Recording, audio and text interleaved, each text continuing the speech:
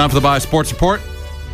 The San Jose Sharks have locked up Joe Thornton and Patrick Marleau to 3-year contracts. See, that team is so happy not winning cups and underachieving in the playoffs every year. They're just going to keep doing it. So why not lock up their two guys who are leading them to underachieving every year? Why not? Everyone's pumped up for tomorrow's Stadium Series classic between the Ducks and Kings. Of course, that is an outdoor game. Everyone outside California is excited. People in California, not so much. Game's not even sold out. You know where they should play an outdoor game next? Cuba. Hell, why not? Bettman should even move a franchise to Cuba. They should have an outdoor game in Vegas. Wayne Newton can drop the puck and do the anthem. Be pretty cool. The Stars burnt the Leafs last night 7-1, and to add insult, they put the Biebs mugshot on the big screen and proclaimed him a Leafs fan. But he is a Leafs fan, though. If you remember back, he skated with Captain Charisma there. Enough. Even had his own hockey card, proclaiming him a Leafs fan. Him and his buddies, Little Zod, Little Twist, took pictures of themselves in Leafs jerseys last year. This isn't an unknown fact that Bieber loves the Leafs. I'm just glad Dallas pointed it out. In case Leafs fan forgot that Bieber's among you. Like this guy. Come on, man! Yeah, he saw that and he said, come on, man! Yeah.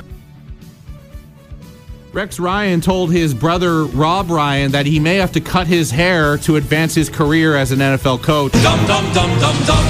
Why would Rob Ryan cut that beautiful gray head of hair? He looks like the dude.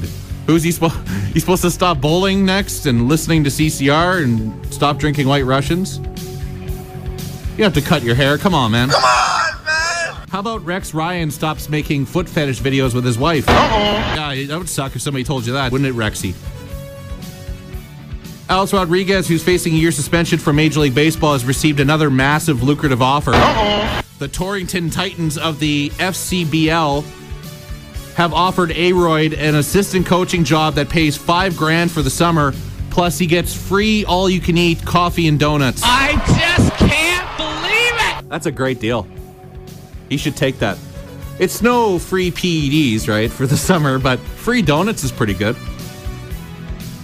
The New Orleans Pelicans are modifying their mascot, Pierre the Pelican, because his face is scaring kids. That's right, the children don't like him. I said from the beginning Tony Montana should be the Pelicans mascot. Pelican fly!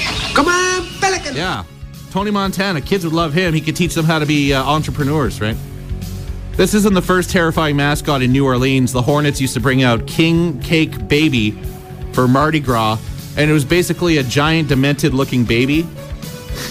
They got rid of that, too. Have you seen the Evil Baby video where the baby shoots up out of the... That's what this King Cake Baby looks like, except for no blood. What's up, New Orleans? Who's coming up with your mascots? Scary stuff. SUNshine Girl Esjay is a beautiful woman. What a beautiful woman. Wow. Boom. Oh, yeah, buddy. Wham, wham. That's hot. And boom goes the dynamite. She's a hockey lover. She's actually from Winnipeg. I've seen her on The Dirty, that website. Yeah.